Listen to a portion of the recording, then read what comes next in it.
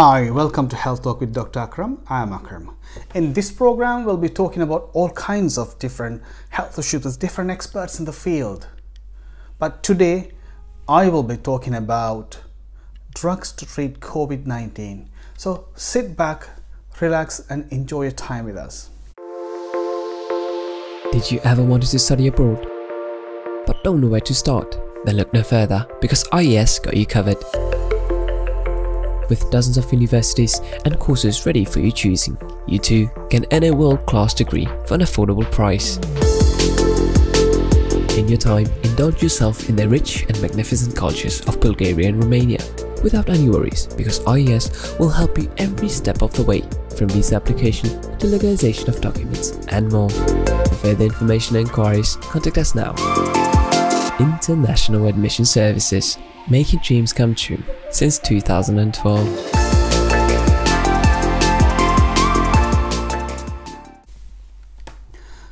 We all know that US President Donald Trump had contracted coronavirus and been treated. The White House doctor said the president was given a dose of antibody drug being developed by Regeneron on Friday before he was taken to a military hospital where he has started remdesivir therapy. Let's look at what remdesivir and what Regeneron's drug do and how effective they have been in trials. Remdesivir, a drug that once offered hope in the treatment of Ebola. Remdesivir is an antiviral medicine that has been given emergency use authorization in the US to treat patients in hospital with severe COVID-19, but is not approved for general use yet. What is the experimental Regeneron treatment? Drug maker Regeneron provided a dose of its experimental antibody treatment to the president on Friday before the decision to take him to Walter Reed was made. Still in large-scale clinical trials, the new antiviral antibody cocktail works by binding to a protein on the surface of the virus. This is meant to stop the virus from attaching to cells and replicating while allowing the immune system to attack the virus. Generally, virus, when it enters the body, it cannot replicate itself, it cannot multiply itself, simply. It has to go into the host system. So once it goes into the host system, it uses the host DNA and other informative materials to replicate itself, and that's how it multiplies. Anyway, Professor Hobie said a single dose of the treatment provided prolonged protection for a month to 6 weeks. Dr. Jeremy Faust, an emergency doctor from Boston, USA, said he would never give it to his patients because he could not say what the benefit is or the risks. Every cell in your body is a tiny factory, constantly making proteins. Your genetic code, or DNA, directs every activity. Protein-making machinery in the cell reads the cell's own DNA and makes sure the cell proteins go where they're needed.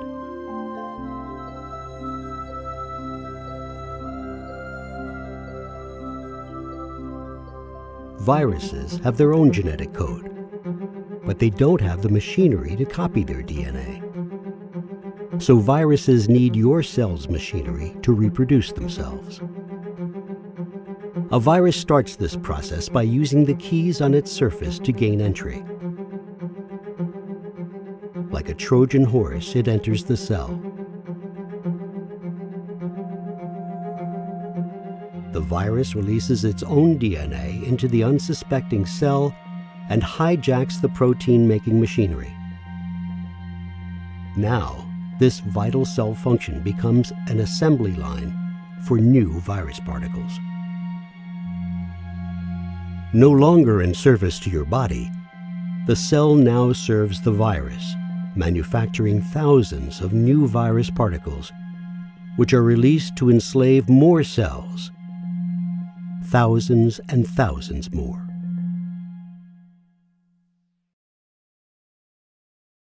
Let's look at coronavirus drugs and treatments. It's all about what's available in the market, how much we know about them, and how useful are they in killing this super virus. The COVID-19 pandemic is one of the greatest challenges modern medicine has ever faced. Doctors and scientists are scrambling to find treatments and drugs that can save the lives of infected people and perhaps even prevent them from getting sick in the first place. But there is no cure yet for COVID-19, and even the most promising treatments to date only help certain group of patients and await validation from further trials. The countries around the globe has not fully licensed any treatment specifically for the coronavirus, although some have granted emergency use authorization to some treatments. The effectiveness against COVID-19 has yet to be demonstrated in large-scale randomized clinical trials. When the drugs are produced, generally, it's been trialed on cells which is extracted from human or animals. Then the next step, they go and try them on animal. That's called animal study. Then third, they try them on volunteers or people who are paid for this job, and we try the drugs on them, and once it's safe at that point, then they go for the randomized clinical trials where it comes to general patients but in a controlled trial. So this some patients will have this drug and some person will have placebo, is something not exactly this medicine, so they will give some a dummy tablet and they will see the results. When this proves that this particular drug has a higher effect and it works better, and that's the time they approve for general public. So that's what we call randomized trials. Let's look at the first drug. Remdesivir, made by Gilead Sciences, was the first drug to get emergency authorization from the US drug authorities, FDA, for use in COVID-19. It interferes with the creation of new viruses by inserting itself into new viral genes.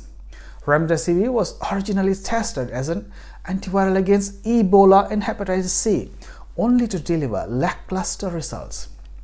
But a randomized controlled trial published in May concluded that drug reduced the recovery time of people hospitalized with COVID-19 from 15 to 11 days. Not big difference in general terms. The trial did not show any effect on mortality, though retrospective studies data released in July hints that the drug might reduce death rates among those who are very ill. On October 3, doctors treating President Trump said he's receiving 5 days course of remdesivir intravenously. This drug cost £1,900 or $2,340 for 5 days. I doubt this drug is effective for everyone in the world. The price is huge. Favipiravir, originally designed to beat back influenza, favipiravir blocks a virus' ability to copy its genetic material. A small study in March indicated the drug might help purge the coronavirus from the airway. Larger randomized trials are now underway. MK4482. MK4482 is another antiviral originally designed to fight the flu. Ridgeback Biotherapeutics and Merck are collaborating to develop it as a treatment for COVID-19. The drug was previously known YTEP03. The drugs, when they are formulated, they've been given these code names until they're proven safe, so they could give medical or pharmaceutical names and we could carry on. So even though they give pharmaceutical, some of them are very difficult to pronounce as well, but let's go. Produced this promising results against the new coronavirus in studies this spring in cells and animals. Clinical trials started this summer with a larger phase 3 trial expected to start by October. We haven't got any results from them yet. Recombinant ACE2, angiotensin converting enzyme. 2. To enter cells, the coronavirus must first unlock them, a feat it accomplishes by latching onto a human protein called ACE2. Scientists have created artificial ACE2 proteins which might be able to act as decoys. This is something like in the front line we use dummy soldiers to lure the soldiers from the enemy, so enemy keeps shooting these dummy soldiers and they finish the bullets. It's some same tactics used in medicine here, luring the coronavirus away from the vulnerable cells. Recombinant ACE2 proteins have shown promising results in experiments on cells, but not yet in animal or people. Ivermectin. For decades, ivermectin has served as a potent drug to treat parasitic worms. Doctors use it against river blindness in Africa and other diseases, while veterinarians give dogs a different formulation to cure heartworm. Studies on cells have suggested ivermectin might also kill viruses, but scientists have yet to find evidence in animal studies or human trials that it can treat viral disease. As a result, ivermectin is not approved to use as an antiviral. Oleandrin is a compound produced by the oleander shrub. It can cause irregular heartbeats, making the plant dangerous to ingest. But many plant compounds, even some potentially lethal ones, are proven to be medically useful, and so researchers have investigated oleandrin as a potential treatment for cancer. The US Army Medical Research Institute of Infectious Disease tested oleandrin on coronavirus infected cells in May, but the experiments were inconclusive. But most compounds that kill viruses in cell cultures fail in further testing in animals or humans. What's more, experts worry about the safety of oleandrin as a treatment for the coronavirus, given the toxicity of the plant. Phoenix Biotechnology is considering selling oleandrin as an over-the-counter supplement. Consumers should be aware that there is no evidence that it is safe or effective against the coronavirus in people. Lopiravir and ritonavir. 20 years ago, FDA approved this combination of drugs to treat HIV. Recently, researchers tried them out on the new coronavirus and found that they stopped the virus from replicating. But clinical trials in patients proved disappointing. In early July, the World Health Organization suspended trials on patients hospitalized for COVID-19. Hydroxychloroquine and chloroquine. Chloroquine and hydroxychloroquine have been there for long years with us, and it's been used to treat malaria in Africa, in Asia, and everywhere. German chemists synthesized chloroquine in the 1930s as a drug against malaria. A less toxic version called hydroxychloroquine was invented in 1946 and later was approved for other diseases such as lupus and rheumatoid arthritis. Even I have used chloroquine when I was working in the north of Sri Lanka. That was during the civil war. After my internship, I was posted to this particular place called Mana. It's a small island on the tip of the northwestern Sri Lanka. And well, that's the first time I have been that part of the world, and well, I realized that there are a lot of malaria, so I have taken anti-malarials but never contract malaria. Then I stopped it anyway. It was a preventive drug. Okay. At the start of the COVID-19 pandemic, researchers discovered that both drugs could stop the coronavirus from replicating in cells. Since then, they have had a lot of confusion over this drug. A few small studies on patients offered some hope that hydroxychloroquine could treat COVID-19. The World Health Organization launched a randomized clinical trial in March to see if it was indeed safe and effective for COVID-19. Meanwhile, President Trump repeatedly promoted hydroxychloroquine at press conferences, touting it as a game changer, and even took it himself. But more detailed studies proved disappointing. Studies on animals such as monkeys and mice found no evidence that hydroxychloroquine stopped the disease. The WHO, the National Institute of Health, and Novartis have since halted trials investigating hydroxychloroquine as a treatment for COVID-19. Let's look at some other drugs. They mimic the immune system. Convalescent plasma. A century ago, doctors filtered plasma from the blood of recovered flu patients, so called the convalescent plasma. Rich with antibodies, help people sick with flu fight their illness. Now, researchers are trying out this strategy on COVID-19. Tens of thousands of patients in the US have received plasma through a program. But in August, the evidence was still too weak for its use in a larger scale. Monoclonal antibodies. Convalescent plasma from people who recover from COVID-19 contains a mix of billions of different kinds of antibodies. Monoclonal antibodies, we pick up the right ones from there and we use it. Some of the molecules can attack the coronavirus from this cocktail, but as I said, there are a lot of them, they are waste. So they have developed these monoclonal antibodies.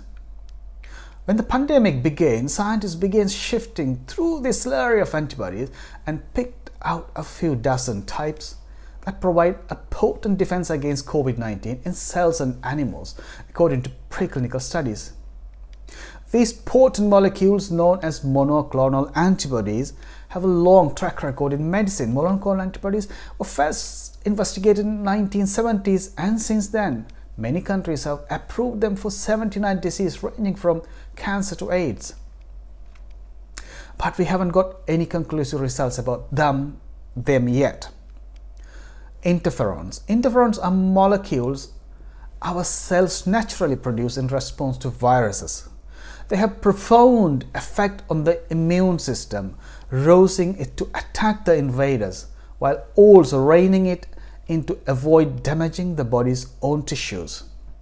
Injecting synthetic interferons is now a standard treatment for a number of immune disorders. One of the drug called Rebif, and it is prescribed for multiple sclerosis. As part of its strategy to attack our bodies, the coronavirus appeared to tamp down interferon. That finding has encouraged researchers to see whether a boost of interferon might help people with the COVID-19, particularly early infection. Early studies, including experiments in cells and mice, have yielded encouraging results that have led to clinical trials, phase 3 trials on a combination of Rebif and the antiviral remdesivir, with results expected by fall 2020. But still, there is no conclusive results on it. Dexamethasone and other corticosteroids. Corticosteroids, often called steroids, are used to tamp down inflammation and for conditions such as allergies and asthma.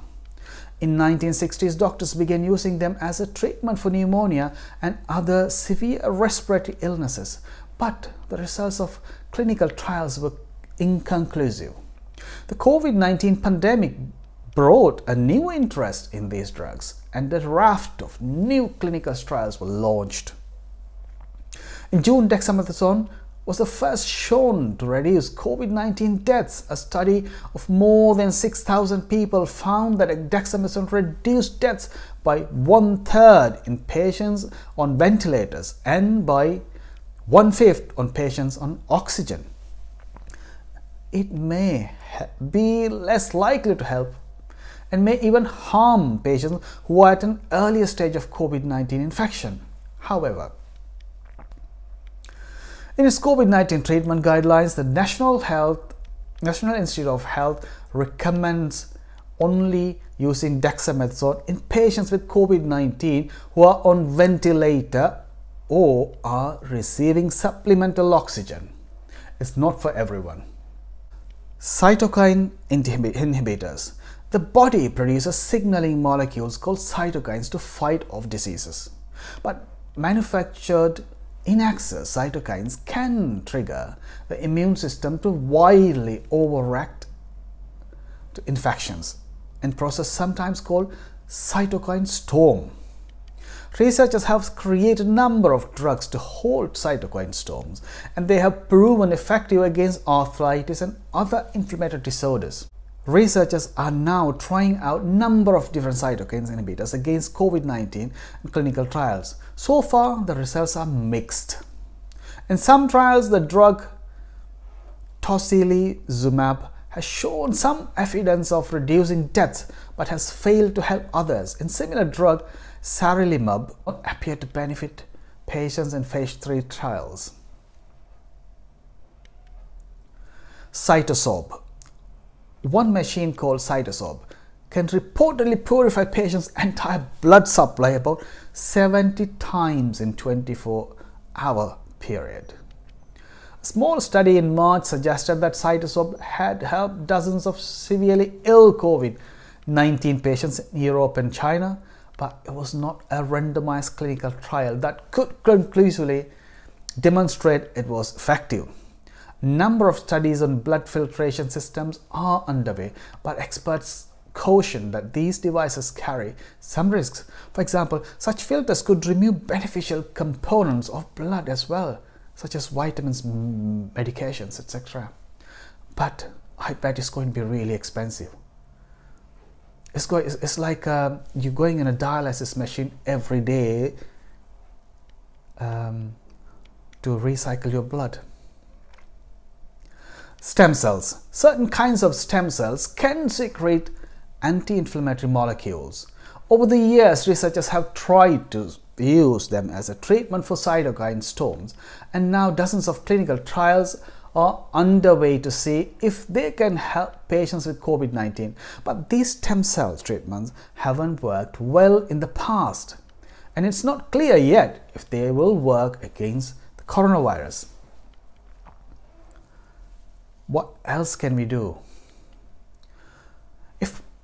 If someone is infected with the coronavirus and has respiratory failure, prone positioning helped.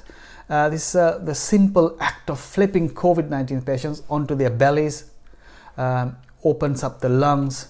The maneuver has become a commonplace in hospitals around the world since the start of the pandemic. It might help some individuals avoid the need for ventilators entirely. The treatment's benefit continue to be tested in a range of clinical trials. I had a patient on one of my Iron Health Talk program, in respiratory failure program. He's a medical person himself as well. He had contracted COVID and he has asthma as well. And actually he said in that program that he had always slept prone. That means his belly downwards. For it helped him to breathe better while he was contracted COVID and suffering with respiratory kind of respiratory failure. I'm asthmatic at the same time. So you asthmatic? So yeah. You have one. So condition, yeah. Luckily enough, I've got myself sorted out with the asthma inhalation inhalers that I have. I got that sorted out. So thinking that you're going into COVID area, which is respiratory, plus it doesn't help with me being asthmatic. Yeah. That's when luckily enough it helps me. And when we were told also that patients will be prone, which helps the patient in a way. Face down, yeah. Yeah, which helps the patient at the same time the lungs to be able to inflate more. That's quite interesting, isn't it? It's like in tradition, parents tell children not to sleep face down, isn't it? Yeah. But it helps breathing anyway, so that's a good point. Yeah, I only realized that yes, it helps him a lot because normally with asthmatic, most of the time you sit up just to make yourself comfortable, and then you can breathe. Expand your lungs. Yeah. But this time I said if it helps being prone, that's when I realized yes, I'm more comfortable being on prone and able to. Ventilators and other respiratory support devices. Well, if you are really ill with COVID-19 and respiratory failure, this will help, and this is you have to leave it for the experts to do it. Anticoagulants, these are supportive drugs, but again, coronavirus can invade cells in the lining of blood cells and leading to tiny clots that can cause strokes. So this might be helpful in the hospital settings, but it is not a drug to take out of the counter. It has to be prescribed by doctors and supervised, because anticoagulants can make your blood thin, so it is easy to bleed, so it has to be supervised. Vitamins and mineral supplements. Our bodies need vitamins and mineral to work properly. Some researchers are investigating whether supplements might help against COVID-19, but there is no strong evidence yet that they prevent infections or speed up recovery from them. Vitamin C is known to tamp down inflammation, so some researchers are investigating whether it can help with the immune system's overreaction to COVID-19. Several clinical trials, but no convincing data shown a benefit has emerged yet. A correct dose of vitamin C might not be harmful still if you think you're getting ill.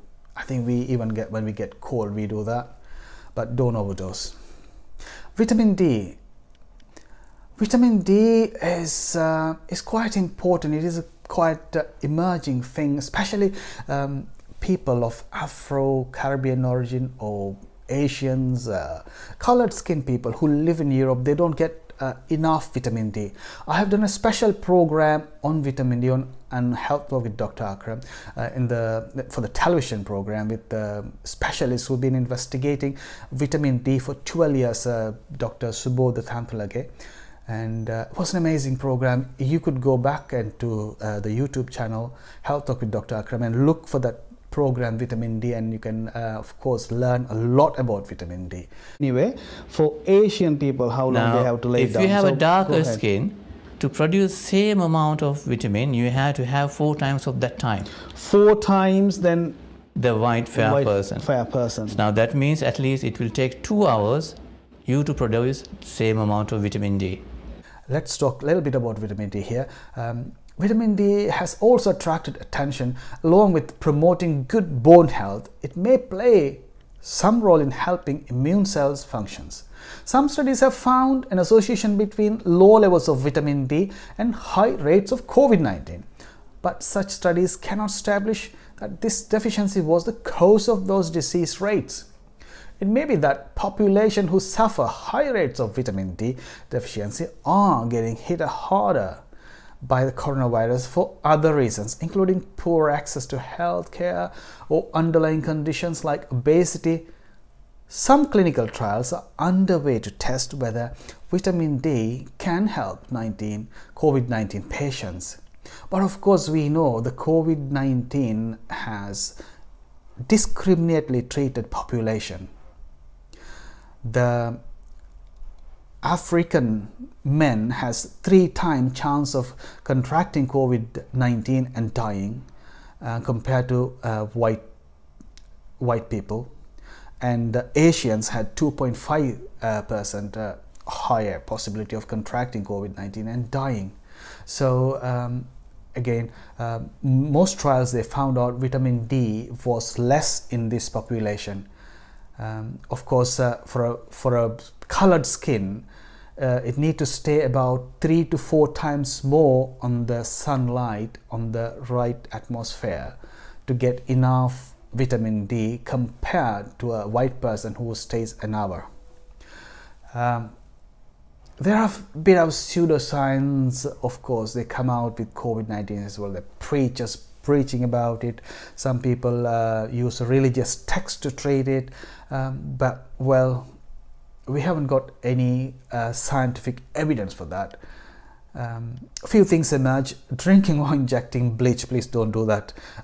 These are for disinfectants, can help slow the spread of the coronavirus, but only when it's used properly. That's to clean the surface, not to drink or not to inject. And washing with soap is the best way to keep 4 hands clean, but alcohol-based sanitizers will do if you're not near a sink. Ultraviolet light, well, it kills viruses on the surface, but if someone is infected with COVID-19, they sit down in the ultraviolet light for hours, it will not kill the virus from their skin. Certain food such as ginger, turmeric, different spices being consumed to protect COVID-19, well, we don't know, we haven't got any randomized trials on this, so I cannot advise you on these ones. It's up to you if you want to take, but don't overdose them. And even inhalation of steam from boiled Ayurvedic cocktail of herbs being used in certain parts of the world. Well, inhalation of these Ayurvedic herbs, of course, it can dilate your bronchial vessels. It might help them breathe. I'm not sure if it will treat a COVID-19, but it possibly can give you a symptomatic relief.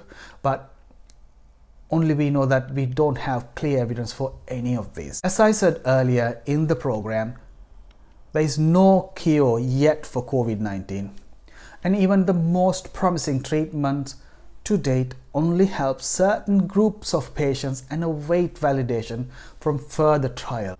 I have been asked this question many times, Doctor, are there any treatment? Are there any new treatment? Are there any treatment COVID-19? So that's the reason I made this program, so everyone can watch and understand what is out in the market, and you have a wide idea what's going on, and this is your health and you need to know all these things. My aim is to make this medicine simple so that you can understand your health, and you can of course raise your questions on our YouTube channel Health Talk with Dr. Akram. If you haven't subscribed so far, please consider subscribing, because you will get more and more updates and more programs will be coming up, and I want you to be on top of your health. So what can we do? Just go back to the basics with COVID-19 prevention. Wash your hands frequently, and especially if you touch public places. Wear a mask, cover your nose, mouth in public places, especially inside public buildings, shops, etc. Distancing. Follow government guidelines. They are made to protect you and others around. If you fall ill, follow government guidelines and talk to your GP. If you or someone in your household or workplace contract COVID-19, please follow the local government guidelines. Thank you for staying with us on Health Talk with Dr. Akram. If you have any further questions, please drop a line under the program in the YouTube channel, or you can always send a message on Facebook, Twitter and Instagram, Health Talk with Dr. Akram, and we'll definitely come back to you as soon as possible.